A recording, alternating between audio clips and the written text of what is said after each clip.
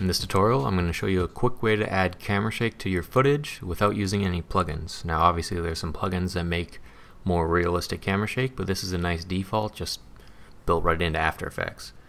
So this first one here, I'm going to use a wider shot. I just want to add a slight camera shake to the whole shot. So go into your effects and type in wiggle and find wiggle position under behaviors.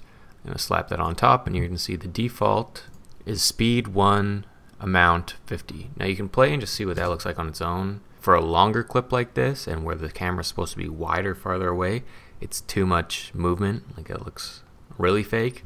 Obviously you want to match it to your music, so if you have intense music going on, you would want more camera shake, but for me it's just too much for this shot here. So what I'm going to do is change the speed to 0.2 and the amount to 30. And really you just got to play with it and test it. So now I'm going to play again. Just got a little amount, so I might even went a little too much on there.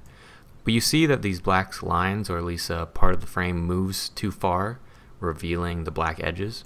And the trick to that is you go new, adjustment layer, type in transform. It'll be under distort, but you type in transform, put it on the adjustment layer above, and change the scale to like 110 or something. Now obviously before you even add camera shake to any of your shots, you should play around with the position, scale, rotation, and really create the composition you want and have it move and rotate and everything. But you can see here, just looks a little more organic now. There's something going on there. Alright, here's another example, but this time instead of just adding camera shake to the whole shot, we're going to put emphasis on when a character gets shot, having the camera shake more, and also when the character hits the ground, having the camera shake more. So it's realistic as if the camera's right there. Look up your wiggle position, put it on. This time I'm going to dial it down at the beginning, so I have like 0.2, 50 is fine. So have it go normally. As soon as he gets shot, right before he gets shot actually, I'm going to put a keyframe. Then as he gets shot, for like 3 frames, I'm going to change it to, let's go 1. So it goes a little, then shakes when he gets shot. Then we're going to have it shake even more when he hits the ground. So hit U, bring up your keyframes.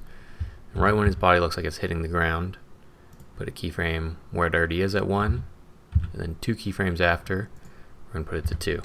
So yeah, there we go. So he gets shot and he shakes when he hits the ground. Obviously you still have to put an adjustment layer and play with transform to get rid of the frame issues on the side.